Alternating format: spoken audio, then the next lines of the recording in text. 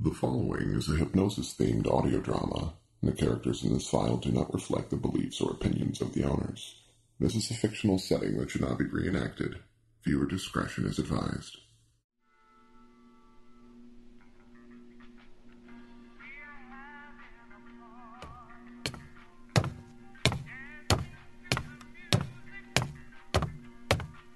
Hello?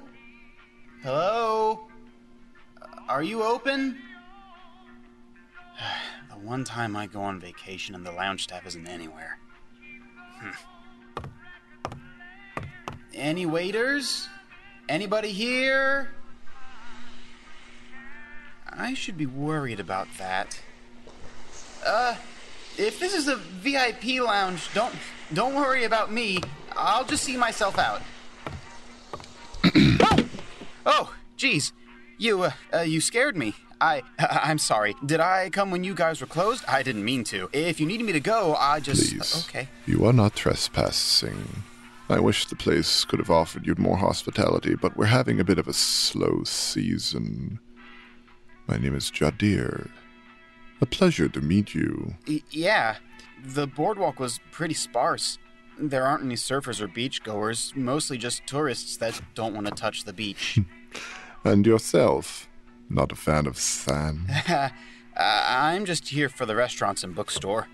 I'm not exactly the kind of guy that takes his shirt off, let alone someone that goes out for a tan. White fur, you know? Well, perhaps I could offer a bit of entertainment. We usually don't have visitors until the evening, so it would just be the two of us. Well, you're a pretty, big snake. What's that on your face? I can't see your eyes. My visor, hooked up to the speakers laced into my hood. It's connected to my vocal cords, so when I speak during an on-stage performance, I'm my own amplifier. Ha ha. Wow, that's really cool. I guess I don't have to worry about swirly eyes or anything, right? But, what exactly do you do here? I read. Seriously? That's right. I read. Or more accurately, I narrate.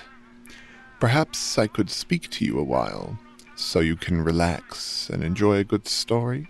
I'm good. I don't think I'd enjoy being read to. I've been reading my own book since I was 5. Oh, but you don't have my voice. Allow me to demonstrate.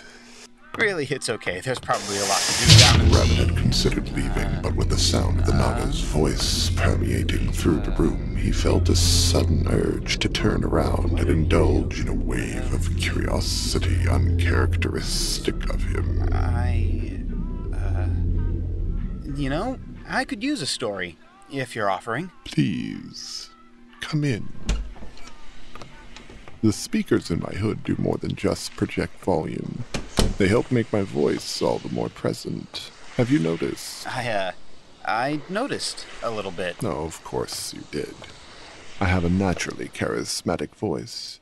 It's a rare gift, but with enough focus and practice, I've been able to develop the ability to alter one's perception of reality. Really? That's fascinating. How can you do that?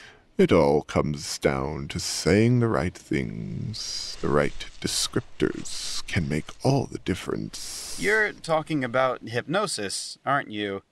I just realized I really shouldn't be here. Let me just... Wait. Don't be so shy.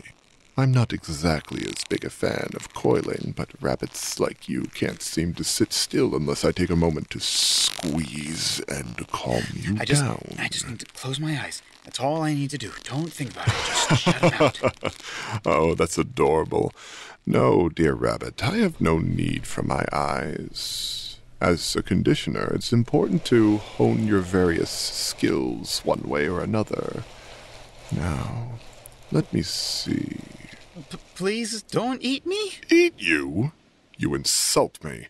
I'm not some primitive serpent debasing himself with carnal cravings. No, I don't eat. I mold. Mold? Mold. Permit me to show you. Wait. My eyes are closed. How are you... Trapped in the coils, the rabbit struggled, eyes closed, but unable to comprehend how the naga's voice was affecting him so. He went limp in the undulating scales, cheeks squished by the very tip of the tail. His ears flattened, and he found it harder and harder to speak. Not because the coils were cutting off his airway, but because the voice was gradually eroding his comprehension of speech. I don't know what this... someone gonna... Yes. Already you're trapped in the story. You're not a bunny. You're not real. Just a character for me to work and adjust. Why can... He was released from the coils, but he could only stare straight ahead. Arms at his sides. He tried to walk away, tried to pull himself from the sound, keeping him still.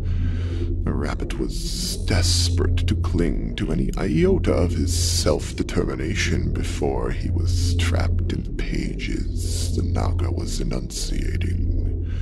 Soon he would be little more than a puppet to play out Jadir's wishes. Have to go before we decide to take you for ourselves. You were right, Rabbit. This boardwalk is far too empty. What we need are fun, exciting locals to make the place more lively. Something I excel at. Excel? No. I'm not... Shh. The rabbit forgot his words. The occasional grunt couldn't justify that he was resisting properly. Soon his ears would perk to attention. He would tighten up and empty out everything that he used to be. As his naga conditioner watched the conscious self fade from his eyes totally. I'm just a blank bunny.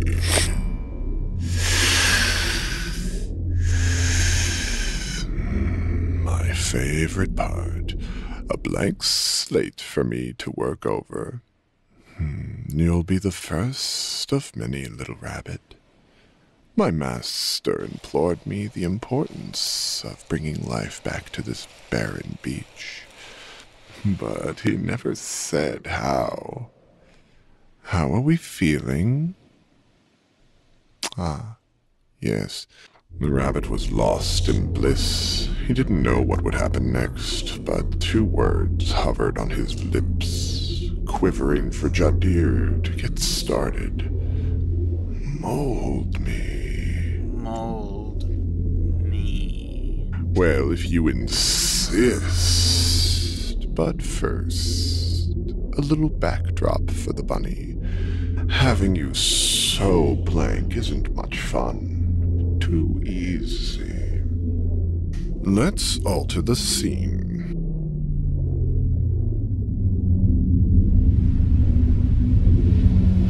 The rabbit's thoughts returned.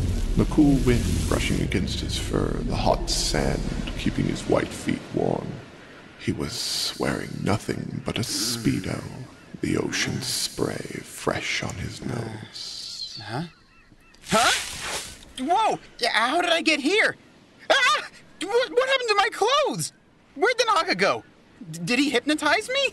He was convinced there was a time lapse, not realizing he was still quite under. Suddenly, his nose began to grow a bit bigger. What? A rounded black nose in contrast to his cute pink one. His combed-over brown hair turning to a sandy light blonde, covering in bangs over his eyes, making it hard to see. His fur grew tanner, a fluffed bronze. Hey, that tickles. How is this happening? Soon his tail was stretching, spinal segments forming one by one. His tail seemed reminiscent of a rudder almost, colored light tan like the rest of him. Stop it! Get back in there, spine! He was turning into an otter, lithe, muscular, someone that would fit right in on a beach like this. No, I don't. I'm a rabbit. I don't. But it wasn't enough for him to look the part. He had to act it as well. Soon his voice was slipping into the beach stereotype that was expected of an otter. I don't even know the first thing about... Catching a sick wave, brah. He could try to stop it, but now, to everyone else, he was just an otter. He was an otter, through and through. A simple, fun-loving, dumb surfer otter. What's happening to me, brah? His mind was emptying, left devoid of the life he once had, leaving just an obedient otter, doing as he was told. It was a nice day out, and he loved nothing more than giving a good flex and showing off to the tourists until they decided to stick around and have a good time. Do as otters told, bro. Yeah. Feels tight, man. Just an obedient otter, doing as he's told, without ever questioning us or his lot in life. You paying attention? Huh? Oh, sorry, Mr. Bro. I was just thinking of the waves I'm gonna shred later today. Amusing. But you have other things to do today. I do? You have to go out to the beach and pose for the tourists, remember? Yeah, 'cause... A good otter does as he's told. Does as he's told. Cha. And don't forget to point some my way if they're having a good time. Toads. Good boy. I think a few confident otters might draw in a crowd. But perhaps I'll consider a few orcas to supplement later. In the meantime, I think I'll coil up with a good book.